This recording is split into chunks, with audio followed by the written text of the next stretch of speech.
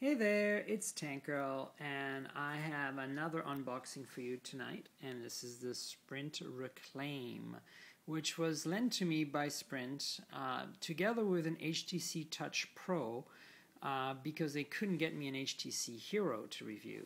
So this is a green phone, and I just don't mean by the color, I mean by the fact that they try to use environmentally friendly technology and packaging and materials when building this device. So as you can see, the box is kind of large, which is a bit kind of counterintuitive for a green product, but it's made of recycled cardboardy type material. And inside here is the phone and the manuals, and the phone itself is very green. And it's a slider with a QWERTY keyboard. Here's the keyboard.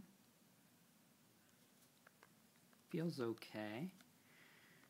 And I don't think it has a touch screen, and I don't think it's a smartphone.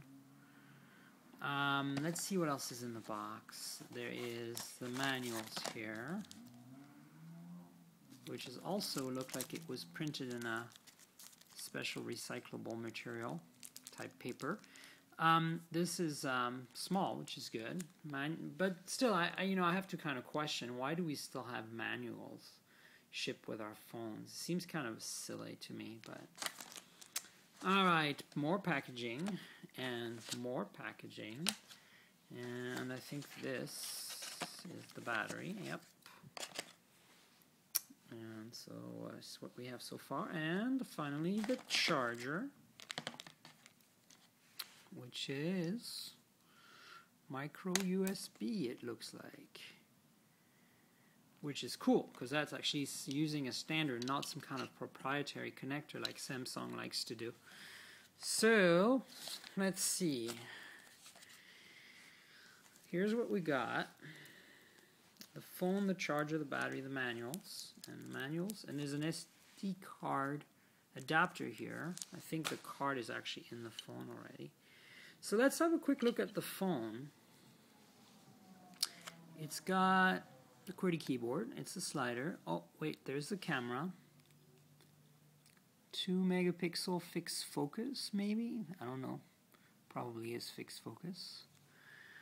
And under the battery cover here is just the battery. Let's see, let's put that in there. Yep, this way. And let's see what's on the sides here. We've got, let me try this. We've got, I think this is a headphone jack.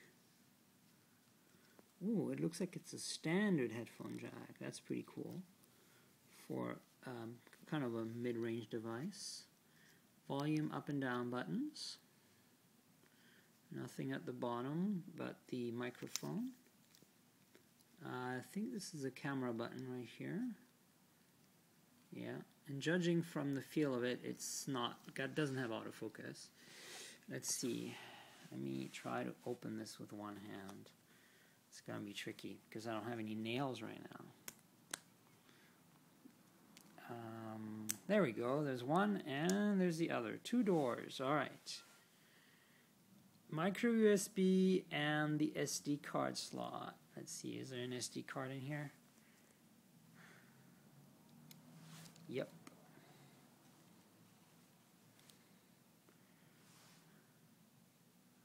$512 megs. What is this? 1995? Interesting. Of course I'm exaggerating. There was no SD cards in 1995. Well, not micro SD anyway. I don't think there were any SD cards in 1995. Since I'm unable to slide that in there right now, I'm going to just give you a tour of the phone. Yep. Just looks like a pretty standard Samsung to me. Let's turn it on.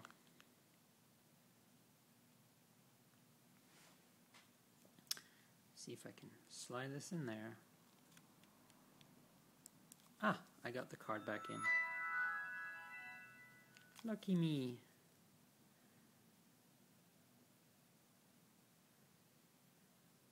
Oh, the screen is nice and bright.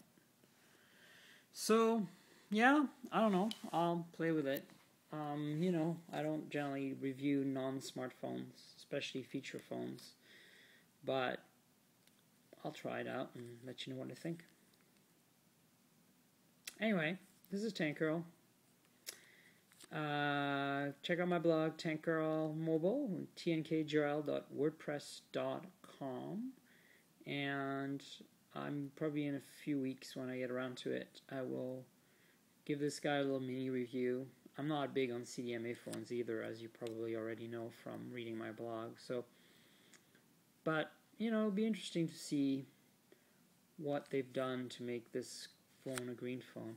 Oh, and another thing I want to say that was kind of ironic is when the Sprint person gave me this phone review, she probably told me that they gave away this phone to all the attendants of the G20 conference, and I thought to myself, okay, yeah, that's the same conference a lot of my friends went and protested at. So I just thought it was kind of ironic. But anyway, I'll keep you posted. Cheers.